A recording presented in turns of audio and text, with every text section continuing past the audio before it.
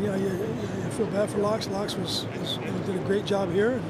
And, sometimes it's a tough profession. So but he'll be all right. He'll bounce back. Okay. Coach, there seems to be a rivalry brewing between these two programs. The rivalry was long before I was here. I mean, that rivalry goes back long, probably before you were here. So, well, it seems like sometimes it goes up and down with the intensity. It seems like it's kind of got intense over the last few years. Well, it's they've kind of it's going to be a good game. I think that's a good football team. They've done a great job. And, I think we're getting better, and we just got to go see.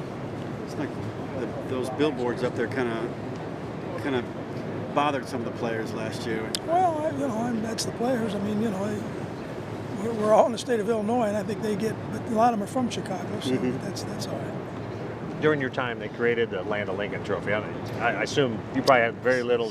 It's been 3 or 4 years. Third year. Third year of it. It's here. Right, it's here. You're right. You got 2 of the 3 that you play for every year. You got the Cannon too, and you'd like to get the Illybuck back, but. What do you talk about that with those guys? I talked about it a little bit this morning, and, okay. And a lot of the new guys, they don't quite understand it yet, but sure. They will as we get into the week and kind of what's going on. The older guys do, and that's kind of what you rely on the upperclassmen to pass that word down. Right? You've got some guys.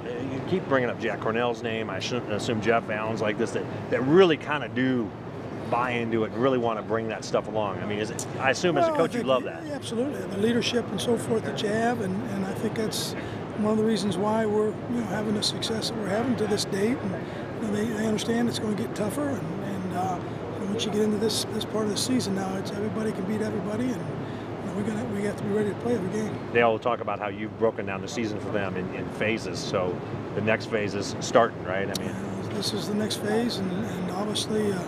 It's 8 weeks of Big Ten ball, and Big Ten ball, you beat the crap out of each other. First phase went pretty good. First phase went well. We're happy with the way it went, and obviously we put it behind us, and we learn what we can learn from it, and take those things and go to the next phase. Did you see that tonight? Did you see guys clearly focused on the game at hand? I mean, is that absolutely? Okay. There's no concern. I mean, I'm not concerned about them being ready. I mean, the energy level was back to where you want it. And I think last Monday they had good energy, but I think it was a very emotional game against Arizona State and physical game. Sure. And not that Saturdays wasn't, but it wasn't probably quite as physical. But I know Lou felt like energy-wise and strength and all that he was very, very happy with the way that went this morning also.